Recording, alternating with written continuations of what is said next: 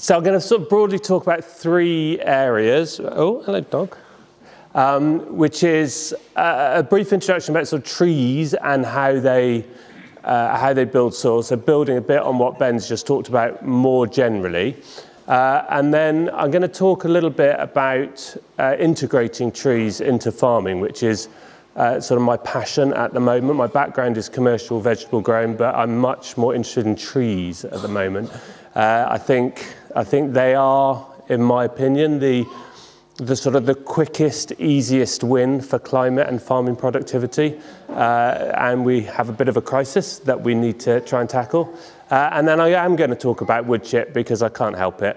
And it's a little bit about, it's a kick-starting of the process. So Ben talked about the sort of the biology and how we build soil and how there's lots of things that we can do to that, and it takes time, but there are things we can do potentially to kick-start it a bit. So I'm going to start even before you've got a tree, and I'm assuming that we're planting trees here, although this little oak seedling has... Anyway, so that was an oak seedling that's self-seeded in my wood chip. But if you're starting with bare soil or with a field, the first thing you've got to ask yourself is that soil ready to grow a tree? Is it in the best heart that it will be? And almost going back to, how soil is formed. So if you imagine maybe a volcano erupting and you end up with a big lava field and it's barren and it's bare, but it's incredibly fertile. But if you try growing a tree on it, it obviously wouldn't grow. What happens first is lichens and bacteria will colonize, and they'll gradually sort of eat away at the rock, and there'll be a bit of weathering, and as they die, they'll drop a bit of the organic matter. So as they die and they break down, they deposit this organic material, and then slightly more complex things come in. So you get sort of very simple plants and annual plants, and then as that all happens, you get this building of soil. So that picture that Ben had of the fence post, that happens over time, weathering, and animals, and gradually the soil gets thicker. And as that happens, it shifts from a bacterially dominated soil. So the bacteria is the stuff that comes in first. So you might have come across this term of the fungal bacterial ratios of soil, and it shifts over time. Now what happens as you go in and plough or you cultivate, or particularly if you spray fungicides, you're killing off the fungus in your soil. So you're reducing the amount of fungus, and you're shifting it back towards a more bacterially dominated soil, which is not great for a lot of crops, but it's particularly not great for trees. So trees obviously particularly like fungal dominated soil. If you go into a forest, that's, you get that smell, it's a fungus. So if you're preparing a soil, particularly if it's a soil that's been arable, or if it's a soil that you've been cultivating and digging a lot, then trying to do something before you plant it is quite a good idea. In pastures or things that have been down for longer and already might have more of a fungal population, then you probably don't need to worry too much. So when that tree starts to grow, what's the first thing that happens? Well, it's going to put down some roots, and typically, a lot of trees will send down this really strong taproot. They'll go deep. They want to go deep and they want to anchor themselves. They want to get a good grip. And as Ben demonstrated, a lot of the time these trees are pushing out a lot of their food that they produce. They're pushing it out into the roots to feed the soil. They want to feed all of these creatures around in the soil, because then what happens, they can trade that sugar that they're making, they can trade it for other minerals that they can't get from the air. So there's this incredible trade around a plant's roots. I like to think of them as the sort of the ports of the soil. It's where everything's coming in. The little creatures are coming in and they're trading their soil and they're getting sugar, and all these minerals go back up into the tree. And as the tree grows, that trade increases. A grass is only ever going to get a couple of feet high, whereas a tree is going to get many meters tall. It's got a big leaf area. As it grows, that production of food into the soil and that trade is increasing. So the life around a tree root is huge. And if you then imagine you've got this massive group of trees, that's all doing it, and it's doing it for longer than some annual crops. So again, Ben's point that he made about the graph he showed of the solar energy and what we're capturing and what we're not. You know, wheat is really, well, annual wheat is really quite inefficient in making use of that. Trees are fantastic. They're in leaf for longer. They've got a much bigger area. They're tall. They capture all of that sunlight. So that's what's happening. It's building the soil. And it's building, so not only is it then trees needing fungi in the soil, they also encourage and build fungi in the soil. So the more trees you've got, the more fungi they'll be supporting through that network. So there's a fantastic symbiotic relationship. So as they're building that soil, what's that doing for soil health? Why is that good? I mean, it's good for the tree, clearly, and having trees is good for the climate. But if we're farmers, or you know, if we're growing things, we also need to understand that we want to be producing food under those trees. Otherwise, we'll just let the whole world go to forests, which would be lovely in some ways, but probably wouldn't produce enough food. So, thinking about what it's doing to soil health, it's recycling those nutrients. So again, if you imagine with most plants, what you see above the ground is what is below the ground in roots. So, you know, a meadow with that much grass is going to have a similar depth of roots. If you're growing your herbal ley up to 2 or 3 feet, that's what's going to be underneath. If you've got a tree that's 30 meters tall, you know, that root of mass is going to be under the ground. And it's going to be pulling nutrients right from low down in the subsoil. You know, the tree roots are going to be going much deeper. They're going to be pulling those nutrients up into the leaves drop. So all of that's building organic matter, it's building nutrients, it's recycling nutrients, it's recycling carbon. And it has an effect on water as well. This is somewhere in the southwest, I believe. It's after maize, which hasn't been undersowed. So it's on a slope, it's harvested late, there's no protection, there's none of that armour that Ben talked about, heavy rains, and it just washes away. If we had trees across the field, it would slow down. The tree roots will break through the soil. They'll break through often through compaction layers. They'll allow infiltration of water, so they can really help reduce this flooding. And you know, we know that we're getting these extremes of climate. We're getting, you know, rain less frequently, but we're getting more of it when it comes. And trees will really help to mitigate the effect of those big rainstorms. But they're also, because they're building soil organic matter, as those leaves drop and we build the carbon in those topsoil levels, we're increasing a soil's ability to hold on to water. So you know, good soil will act like a sponge, and when it rains, it'll soak it all up and gradually release it. So when it's really wet, it holds on to more, it allows more to infiltrate. But then as you get long dry periods, you're able to tap into those reserves within the soil for longer because of that sponge-like effect. The other thing that trees can do, apart from the amount of water, is they can actually improve the quality of water coming out. And obviously this is a big part of what we're talking about today. There's lots of studies showing the ability of trees to reduce pollution from water, so phosphates, nitrates, particulates. You know, there are lots of different studies. We did a book at the Soil Association called the Agroforestry Handbook, and there's quite a lot of the links to these studies within that. You can download that from our website. Unfortunately, no hard copies left. It was just too popular. But this one particular study from France, this sort of just shows nitrates, and that's a typical cropped agriculture system with, you know, a lot of leaching. That's a forestry where you would expect very little leaching of nitrates. And in agroforestry, where you've got this mix of trees and farming, it's a bit more than the forestry, but it's really close to that natural system, and obviously much less than the agricultural levels. So I talked a bit about nutrients already. In fact, I probably talked all about that slide earlier, so I'll skip on. This is UK. It's not just an out of focus photo.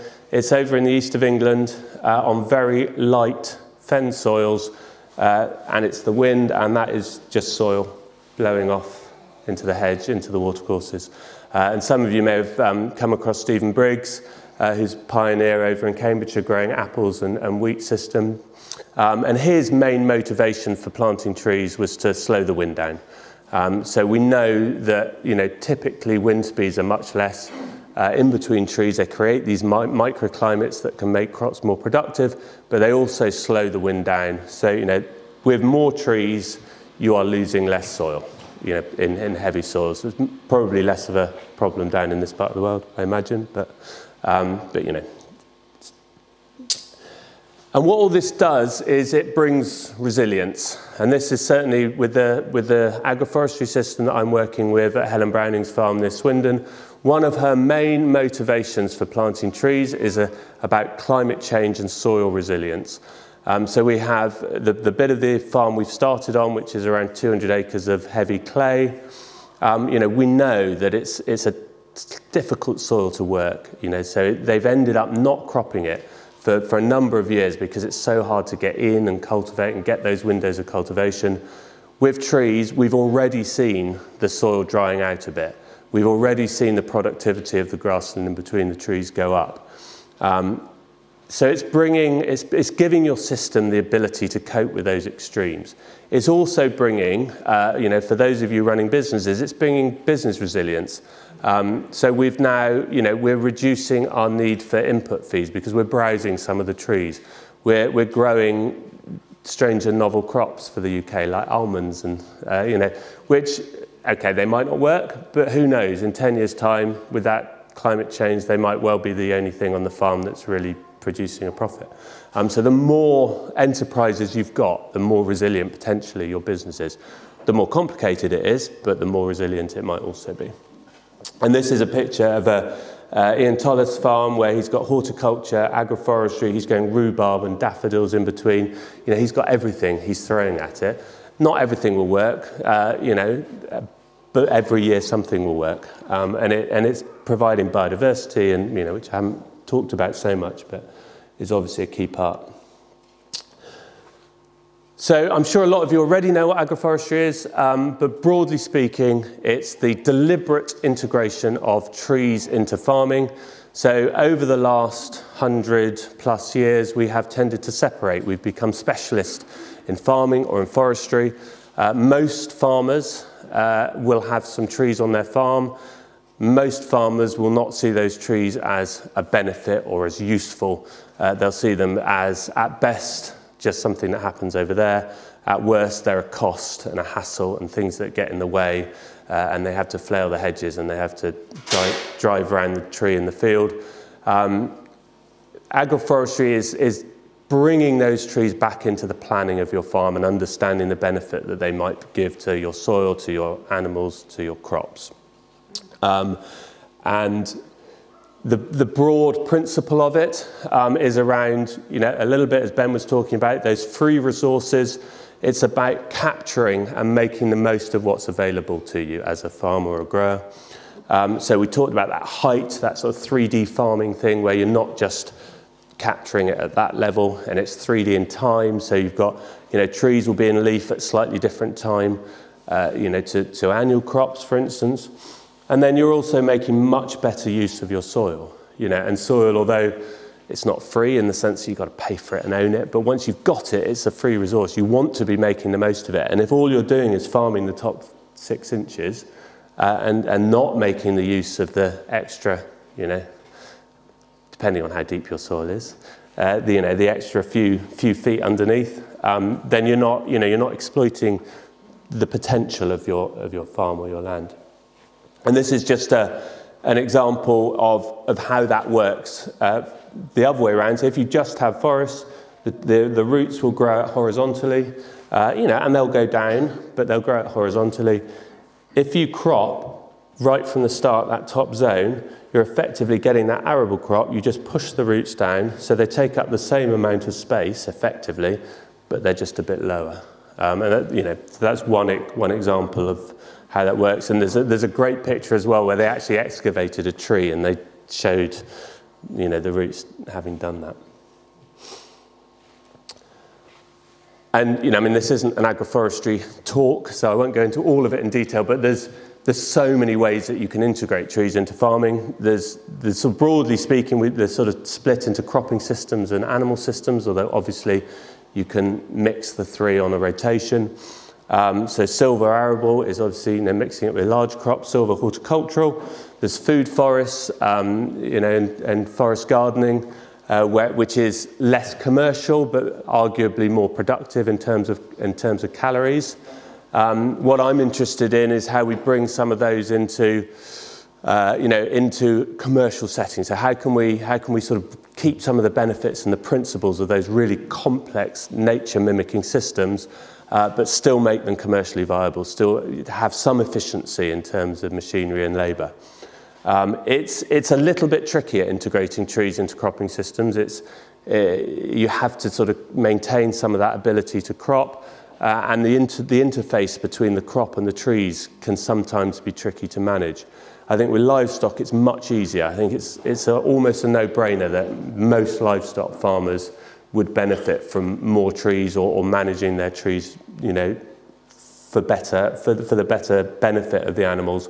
And it could be things like, just not trimming your hedges as much and allowing them to browse. It could be broadening your hedges to have wider shelter belts. More clumps of trees in the field. I mean, I know in this part of the world you have a lot of trees anyway and a lot of hedges, unlike some parts of the country where they've, almost denuded. I'm really interested in things like browsing blocks, where you deliberately grow trees which you bring your animals to eat, so things like willow, poplar, mulberry, so you grow them, almost allow the animals to coppice them themselves. So there's lots we don't know, but there's also a lot of this stuff is stuff that happened. It's mimicking nature, it's mimicking the way that people farmed, and we've forgotten about the benefits. It's amazing to see what livestock, what trees they'll eat and how they'll eat them. So cows can have up to 55% of their diet can be browse at certain times of year. We've forgotten that. We think they just eat grass or maybe a bit of grain. They love trees. Sheep even more, and goats, well, can have 95% as browse. So we sort of forget that trees are useful for animals, and they've got high micronutrient levels, so that they tend to be healthier. You have high tannins, so they have less need for worming. So there's so many benefits that come to animals from having more trees. And of course, having the animals as part of that system, increases the soil health as well. So then the tree doesn't stop giving when it dies. I went on a walk around one of the National Trust properties, and we were talking about ancient trees, and this sort of, previous, I think you go, right, stay, chop it down. Now there's that much better understanding that they're just huge, full of life, even as they're dead and decaying. And as they do that, all of that goodness is going into the soil. Gradually it's being absorbed into those cycles. Into the nutrient cycling, the carbon cycling that is vital. We've got to feed the life in the soil. Ben talked about not having a day off from feeding the life in your soil, and he's absolutely right. And trees will help to do that. And this is sort of what brings me to the wood chip bit.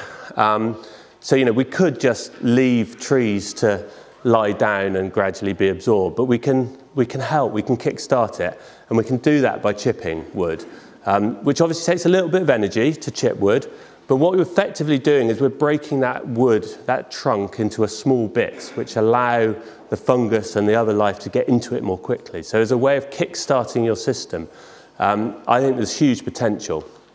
I'm just going to cover a couple of bits. Am I all right for time still? Yeah. I lost so much time with my tech nightmare. I won't go into all of it, but there's just a few ways. So firstly, when you're planting trees, using wood chip mulches is, in my opinion, the only way to do it, pretty much, in a way to give the tree the best start. And there's a few reasons for that, but this particular picture is one of the reasons that I ended up writing a book on wood chip. So all of these trees you see in the picture were planted on the same day in the winter of 2017-18. We pollarded a whole bunch of big willow near these trees, threw the wood chip over the fence, and I had meant to go back and move it and sort of mulch them properly, never got around to it. So these trees had about a 2.5-foot mulch of wood chip, and the trees 2 meters away had a little sprinkling of wood chip. And this picture was after 3 years. And it was just unbelievable. Unbelievable. And it's, I think, mainly, in this instance, it's about water retention. So there's loads of evidence that a mulch, and a plastic mulch will hold, will keep water in as well, but it doesn't do other things. So it reduces generally a 10 to 15 centimetre deep wood chip mulch will increase your water moisture by about 25%. I'm guessing that a 2.5-foot mulch will do a little bit more than that. So there's a real benefit just in terms of holding the water in, which obviously is great for tree establishment, but it's also good for soil life. Soil doesn't like being hot and dry, as Ben mentioned earlier with that temperature. And one thing that a mulch will do, it will modulate the temperature. So most soil organisms don't like being really hot. They don't like being really cold. They like being 20, 25 degrees centigrade. Fungi will cope with slightly colder temperatures, bacteria will cope with slightly higher temperatures, but you don't want it to be really hot. You don't want it to be really dry, and you don't want it to be really cold. So, a wood chip mulch will keep your soil cooler in hot weather, and it will keep it warmer when it gets really cold. And there's lots of scientific evidence behind that, but it also just makes sense. So you're buffering and protecting your soil with a mulch. As you can see, it's not very broken down wood chip, and this is from a pile that we put on a concrete base. So this is not on soil. So it's wood chip from tree surgeons that we get dumped on a concrete base, and already the worms are coming in. So these are just coming naturally. I haven't staged it and put the worm in. And you sort of hear sometimes people go, "Oh, don't put wood chip in your wormery because they hate it." That's not my experience. This is really not very composted wood chip, and already it's got worms in. Once you start adding wood chip to the soil, you will see your worm populations increase. And again, I've found scientific evidence to back that up, but I've noticed it in my own experience. And we've talked about fungi already. Wood chip is effectively giving a fungal boost to your soil. It's providing an easily digestible fungal food. So you can use it as mulches for trees, but you can also spread it on your soil. If you're going to do that, I would either compost it first. So composted wood chip is fantastic, but you can also use what's called ramial wood chip, which is the wood chip from branches of less than 7 centimeters in diameter. So it's young wood, and it's got a much higher nitrogen component to carbon because it's got more bark. Other nutrients as well, but nitrogen in this instance is the key. So you can chip it and spread it fresh without having to compost it. So it makes it much more efficient. And there's 2 really good studies. There's some Canadian work that was done in the 80s, and then there was a project that was done by the Organic Research Centre about 3 years ago, where they looked at spreading ramial wood chip on. And there's loads more work needs to be done on it, but the fear of that nitrogen lockup, which is sort of one of the reasons people get worried about using wood chip on soils, and there is a risk, but with ramial wood chip it seems to be very low risk. And one of the trial farms, who was a conventional arable farmer, was spreading ramial wood chip on his bare soil immediately before sowing his arable crops, and he saw no ill effect from doing that. So that wouldn't be how I would do it. I would tend to put it on a cover crop or a lay phase of the rotation if I was going to do it. But it was interesting that he didn't see any harm. But lots more work needs to be done on the benefits of it. But one of the reasons I like wood chip as well as, or instead of sort of green compost, is it's a much longer lasting organic material. It's got these more complex lignins and things, and they take longer to break down. So you're building your organic, longer lasting organic matter than you are potentially with a green compost that breaks down very quickly. But I don't think it's an either or. But this is just quite interesting. It's not something that I'm suggesting you do particularly, but it shows a little bit about what wood chip might be doing in the soil. This is a picture from the States, which is a maize crop where they're growing it probably on quite badly looked after soil. So they were having a bit, and probably putting too much nitrogen fertilizer on, so they were having a big leaching problem with their nitrogen fertilizer. Rather than do some of the things that Ben talked about and solve the problem upstream, they've decided to dig a huge pit, fill it with wood chip and capture the leaching coming off the field. And it works. You know, they reduce their pollution coming out of that system massively, and then every 2 or 3 years they dig up all this very nice, rich material and use it as a compost and fill it with fresh wood chip.